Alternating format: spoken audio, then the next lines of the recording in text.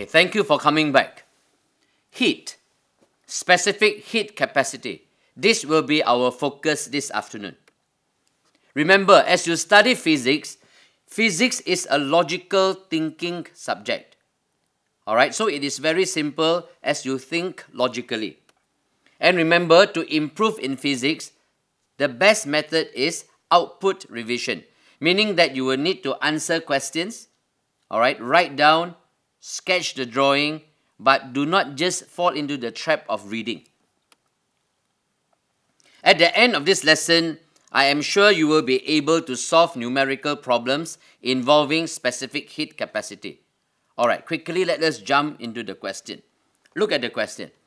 A solid substance of mass 0.05 kilograms is heated using an immersion heater 240 volts 0.1 kilowatts.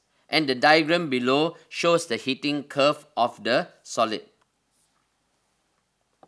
Calculate the specific heat capacity of the substance in liquid state. Alright, this is the question. Alright, let me explain a few things as I go along. Number one, there is a specification of the heater. For example, let's say this is the heater in this question. It is said that it is 240 volts, 0.1 kilowatt. Now, 240 volts simply tells us that we need a potential difference of 240 volts to drive this gadget, this device, so that it will give a power of 0.1 kilowatt. So in the calculation of this problem, we are not worried or concerned about the 240 volts. So the power is 0.1 kilowatt or 100 watts. Alright? And what else? The mass of the substance. It is 0.05 kilogram. It has to be in kilogram. Alright? So after that, we look at the question. It wants us to calculate the specific heat capacity of the substance in liquid state. Now, why is it that the liquid state, that phrase is so important? If you look at the curve, 1, 2, I use 3 different colors, 3. Alright. Now, if you look at the yellow line, the yellow line is actually the substance when it is still a solid.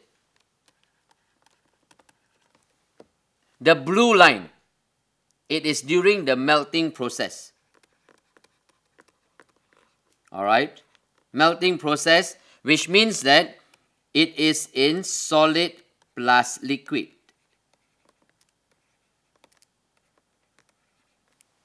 And the orange line sloping up, that is where it is in liquid state. Alright. So we are interested only in the liquid state. Alright. Now let's take a look. Let me mark this as, I can call it XY. Alright. I just call it XY. From X to Y, we are interested to calculate the value. Alright. X, Y. Alright, very clear? So I want to calculate what is the specific heat capacity. Now, if you look at the equations very quickly, this is one equation that we will need to use because the power of the heater is given. We need to calculate the energy because the time is given as well.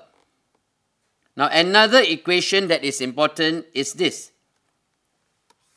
Heat equals to mc theta, where heat is the energy supplied, m is the mass of the substance, c is the specific heat capacity, and theta is the temperature rise in this case. Alright, so step by step, let us calculate now. Alright, the first thing is, let us calculate the energy supplied by the heater. Alright, this is the first step. Energy supplied by the heater. Now, in the liquid state, what is the time taken? What is the time taken from X to Y? All right. And what is the temperature change? Later on, we will have to look at it again. All right, the temperature change. So the time taken, let's write down, the time taken is actually 1.2 minutes. Now take note, write it down somewhere, because afterwards when I go to another blank page and explain to you, all right, then you will know what the values are. 1.2 minutes, and this will give us 1.2 multiplied by 60 seconds. All right. And what is the power? I will write it down again. Power equals to 100 watts. Okay. All right. So now I want to calculate what is the energy supplied by the heater. All right. Now, so I'm going to make use of these three values. Okay. I know some of you will be jealous of my computer. All right.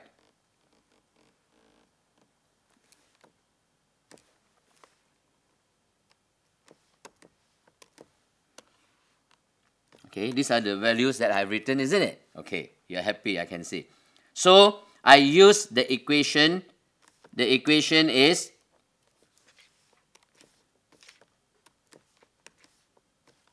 equation power equals to energy divided by time.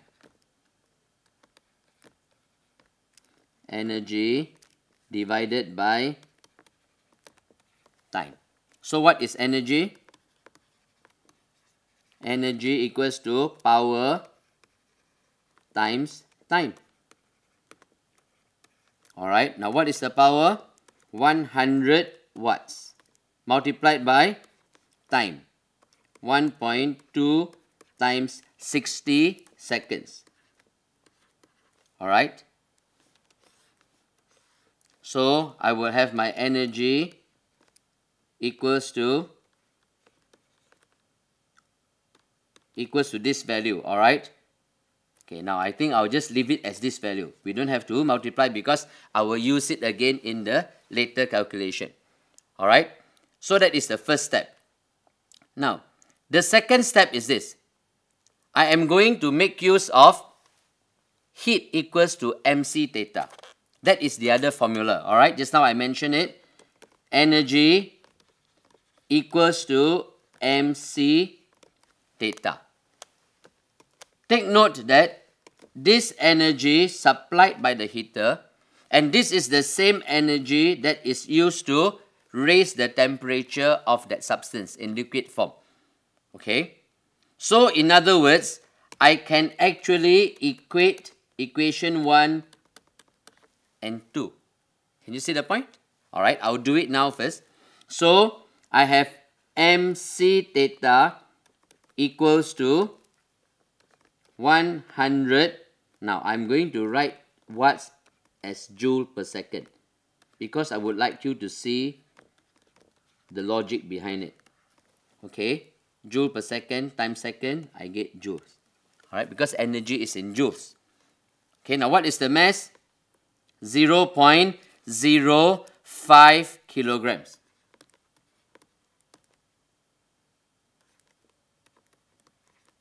Alright, multiplied by C, multiplied by theta. Now look at the graph. Theta, alright. Theta is actually the change in temperature. From 78, it goes up to 218. Alright, so what is the temperature change? 218 minus 78, we have 140. Alright, to speed up, I'll just write down 140. 140 degree Celsius. Alright, so this will give me 100 times 1.2 times 60. The unit is in joules. Alright, so in this equation, I want to calculate the specific heat capacity of the substance. Okay, so I write it in red now. So what do I have? I have C equals to 100 multiplied by 1.2 times 60 joules divided by 0.05 kilograms multiplied by 140 degrees Celsius. Okay. Now you can touch your calculator. Use your calculator now. Make sure you check and double check just as I'm checking, double checking my values, and then I will get my answer. C is 1028.57. Alright, to 2 decimal places, it doesn't matter. Now, the units are very important. Joules per kilogram per degree Celsius. So, this is the specific heat capacity of the substance in liquid form. Now, I've taken the trouble to explain to you step by step. So you do that, look at other questions, solve the problems, and then you will understand this section very much better. Okay, so I would like to thank you very much for paying attention to me in this lesson, and may God bless you even as you continue to study. Alright, and I'm Uncle Pang here. See you again the next time round.